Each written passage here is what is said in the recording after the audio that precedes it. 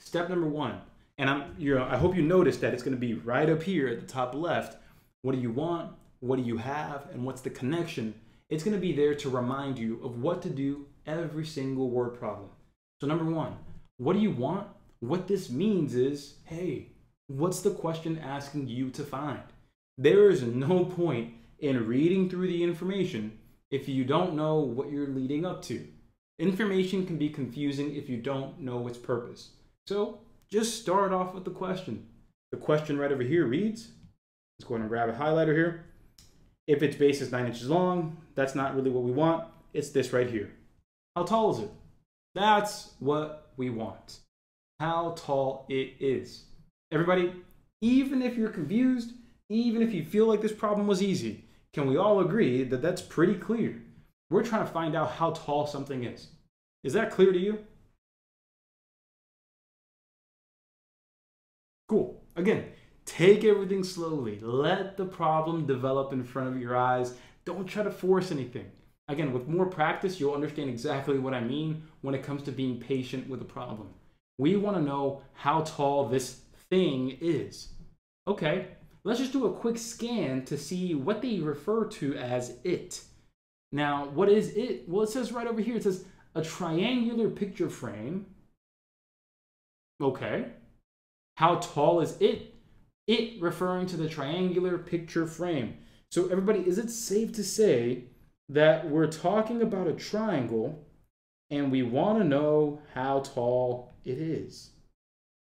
Is that fair to say? We're talking about a triangle and we're trying to find out how tall it is.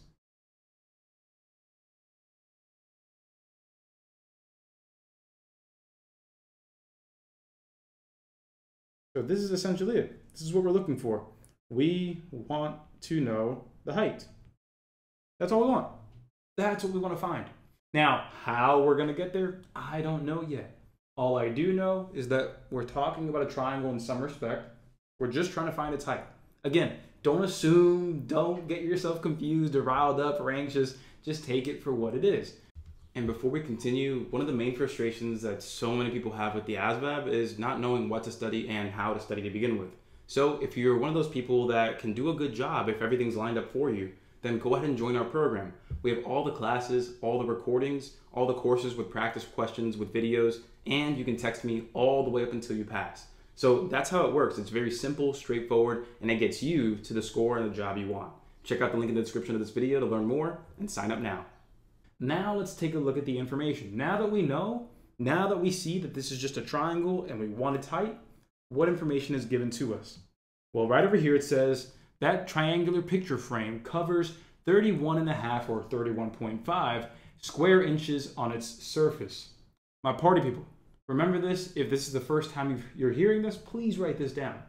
It is not about what the numbers are. It's about what they mean. So a lot of us are going to be fixated on that 31.5, and we're going to write that down, right? You know, naturally, when it comes to a math word problem, we're going to write the numbers down. That's fair. What isn't fair is thinking that that's the only thing you have to write down. Because think about it. 31.5, what is that?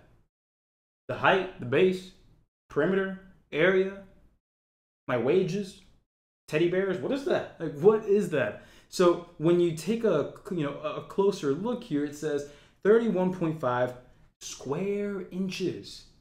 Now, for those of you who've been to my classes before, especially those geometry ones, what do we mean? What do we know we're talking about anytime we see the phrase square units? What is it that we're always talking about? Bingo. Take a look at that chat box. Again, if you're here for the first time, this is the point that you can get to if you stick through the classes. We're here to help you succeed. And so you see right here, square inches, this refers to area. What the giveaway is, just to make sure I'm clear with you, is this, square. Regular units, that's just a distance. If you're saying inches or feet or miles by itself, yeah, you're just talking about the distance from here to there. If you say square inches, that's area. If you say cubic inches, that's volume. So that's a dead giveaway that you're talking about area. And so we can proceed to write this down right here. The area equals 31.5. Now, in this problem, remember, we're talking about a triangle, and we now have this triangle's area. What is the one F word that we want to think of immediately? It's not the one you think of when you're confused. It's the one you think of when you know there's something connecting some sort of geometric term. What F word should we be thinking of? That's right. Erixa, thank you. Formula. The formula. We're talking about a triangle and we have its area. We should be immediately ready to regurgitate or produce the formula for the area of a triangle. And so, just to help you out, that's going to be right over here. The area of a triangle is the base times height divided by 2. That's the formula for the area of a triangle. So, now that we have that, you can say 1/2 base times height. You can say base times height divided by 2. Either way, same deal. Same deal. This might be a little easier for some of us to digest. So, now that we're here, we keep going. Again, we're just trying to understand the pieces we have. Because as we continue, we see that it says, if its base is 9 inches long, the base being running from the left to the right side right over here, ooh, guess what? That's very, very, very convenient. Very convenient. Because if we come right over here and we write the 9 inches, look at what we have. Let's just zoom in on the information that we have, everybody. Take a look. We have the base, we're looking for the height, and we have this formula over here for area that says the area is equal to the base times height divided by 2. We have the area, we have the base, we're looking for the height. Everyone, do we have everything we need to solve this? Do we have everything we need? And arrows, that's fine. You just pointed out your mistake. That's amazing, that's great, because now that we know the connection, boom, we can check our work. So here, we have everything we need, gang. We have everything we need. Again, let me just remind you here, we have area equals base times height divided by 2. And as we replace the things that we have, we'll replace the area with what again, everybody help me out. What are we replacing the area with?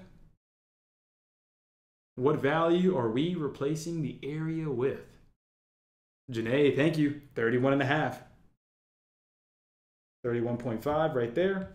And it's going to equal our base times height, our base being 9. Our height is what we're looking for. And that's going to be divided by 2. So this whole problem comes down to this. Comes down to solving this equation. Now, before I continue, let's just do a quick pulse check. Everybody, do we understand how we got to this point? Are you confident that you know how we got to this point? The 2 is part of the formula.